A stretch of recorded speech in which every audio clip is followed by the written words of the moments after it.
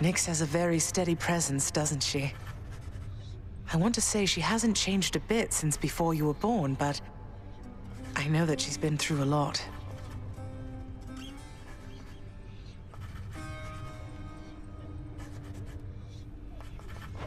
She's always managed, and quite gracefully at that. Never seen her break a sweat over anything, even when I confronted her about you. Though you two seem closer than I realized, I think. Well, your father isn't always the conversationalist, and Nyx, she was the first chthonic god I ever met. I suppose she welcomed having another lady about the house. I'm sure she did.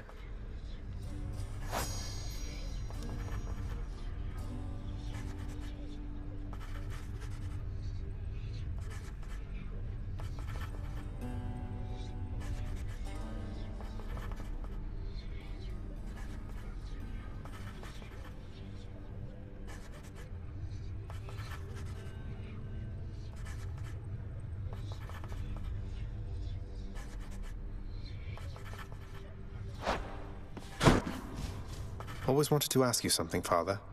Whose skull is that there on your shoulder? If it's not too personal. I did not chronicle all Typhon's wretched offspring, boy. No one did.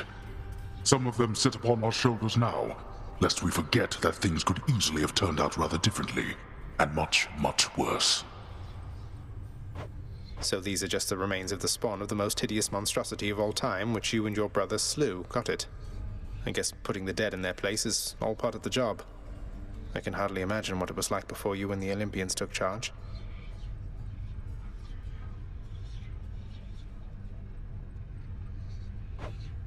You're better off.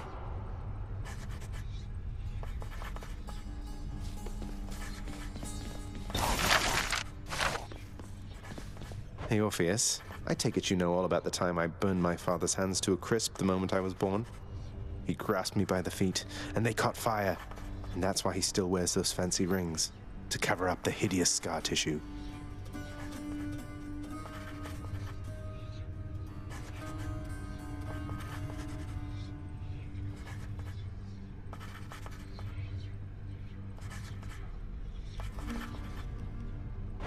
But that is such a splendid tale, Zagreus, deserving to be sung both far and wide.